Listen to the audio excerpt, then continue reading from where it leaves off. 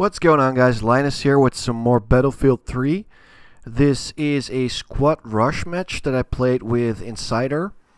Yeah, it's a pretty short one actually because it's a squad game, which is basically 4 players against another team of 4 players.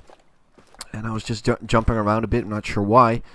But I actually had the chance to play some more Battlefield, so this is, I guess, second impressions or something. So far, I'm actually really liking it. It's a lot of fun, especially when playing with friends. The rest of our squad left. So it's just the 2 of us against 4 other people, but we actually win in the end. Spoiler alert. And we're playing some Rush, which is basically 2 bomb sites that have to be destroyed or defended. And you get a certain number of tickets, which is right above my minimap. 20 tickets, and if we get killed 20 times, then we lose. That's how it works. I was playing as an assault, and Insider was playing as support. Assault is the new medic, so you basically heal people, but you use assault rifles. It's very confusing. And Insider was playing support, which is basically medic. Instead of with healing, you get the ammo packs that assault had, and you have like heavy weaponry. It's really weird. It's very confusing, but it actually works pretty well. So yeah, we were just playing with the 2 of us. Another guy just joined. And like I said, it is a squad-based game, which means that the maps are way smaller. But this is actually really awesome. But you'll see that in a sec. But I actually got to play a bit more, so I thought, why not give you some second impressions. So far, I'm really enjoying the game. There's a lot to do, a lot to unlock and stuff. So there is always an incentive to keep playing. Only thing that sort of bugs me is that there's a lot of, little glitches around, graphical glitches, and the game doesn't feel as smooth to me as Bad Company 2. And I actually just played some Bad Company 2. Well, it was actually a little while ago, but I was playing some Bad Company 2, and it just feels smoother and more polished, I guess, graphics-wise, but also gameplay-wise. It's a bit more like Call of Duty, and this game is a bit slower, if you ask me. You also need like way more bullets to kill someone, but it is a lot of fun. So if you are a Battlefield fan, you will love it. If you're a Call of Duty fan, you're probably not gonna enjoy it that much, because it's way more like Black Ops than like Modern Warfare 2. It takes a lot of bullets to kill someone, but it is a lot of fun. There's, like I said, a lot of guns to unlock, and what is actually new to this game is that the more you use a certain weapon, you will unlock certain attachments for that weapon. So it's not like Call of Duty where you basically it's not like Bad Company 2 where you unlock like a red dot sight and you can just attach it to every weapon. You actually need to play with like the M16, like I'm playing right now, and if you get a certain amount of points with it, a certain score, then you unlock like a red dot sight for it, and then just for this weapon. So I actually think that's great that you unlock stuff for just the one weapon instead of, for everything. And it will actually take you longer to unlock everything for every weapon. By the way, we're playing with a squad of 4 now. A bunch of random dudes joined, and Insider switched to Recon, which is the sniper loadout, I guess.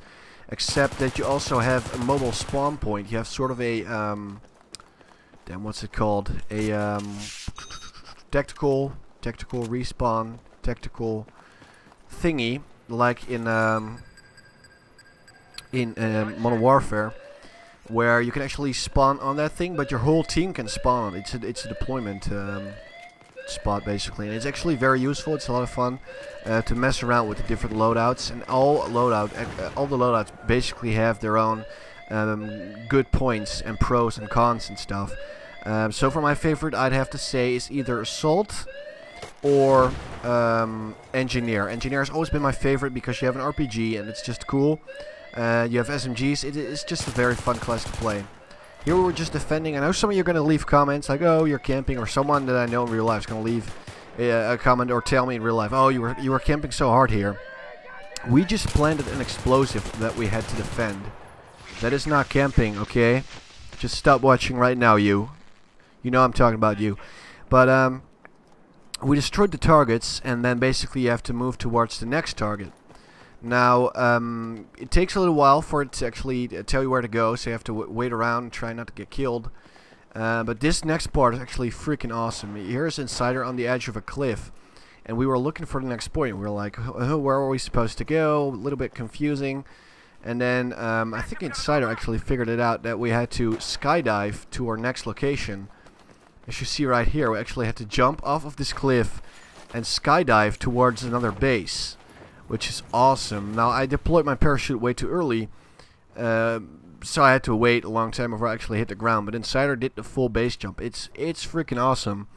And honestly, it's just a great way to make the matches more interesting. Sort of add a little story to it, you know, like, well, it's not really a story, but you add certain stages to the level, and that just makes it way more interesting. That you actually have to just like skydive off of a cliff. That's awesome. And I think it's creative stuff like that that we actually need in our new FPS games, because obviously the FPS genre is being sort of hoarded out because there's so many games right now that come out that are FPSs that are very similar. You know, like obviously Call of Duty, obviously Battlefield, we have Medal of Honor and all those sorts of games. We need new and creative ideas to keep this genre interesting, and I think this is a great way to do it. Geez, what else can I actually talk about? Well, the balance is actually really great. Like I said, every class has a main selling point. I mean, obviously Assault in this game is meant as a healer. Support is meant as giving suppressive fire and giving ammo. Engineer is obviously used to repair and destroy vehicles. And what else? Recon is used to, well, to be recon and to snipe. And not just be, you know, full-on combat. So every single class has its main point where it is actually what it's good at. But you can mix and match, you know. You can actually use...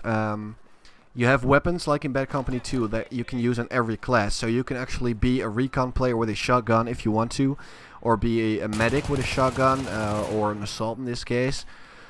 So you can pretty much play any sort of game you want to. Geez, how do I explain this? But you can play in your own style. This guy was just full on camping, but he was defending, so I wasn't even mad. I was just like, oh, okay, that guy was defending.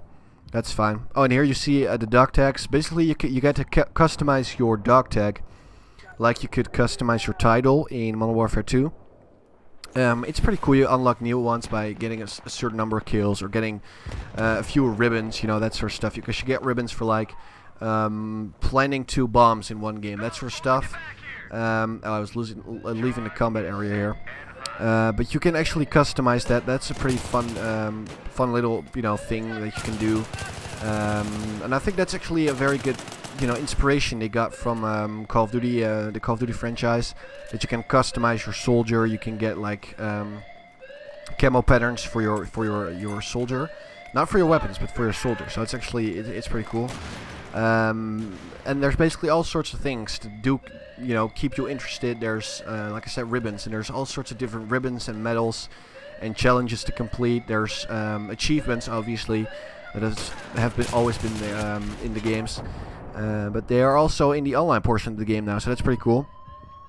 But anyway, we just won the game. Like I said, we started out with just the 2 of us, and we actually won. I hope you guys enjoyed this commentary. If you did, then please let me know, and I will talk to you guys later. Thanks for watching.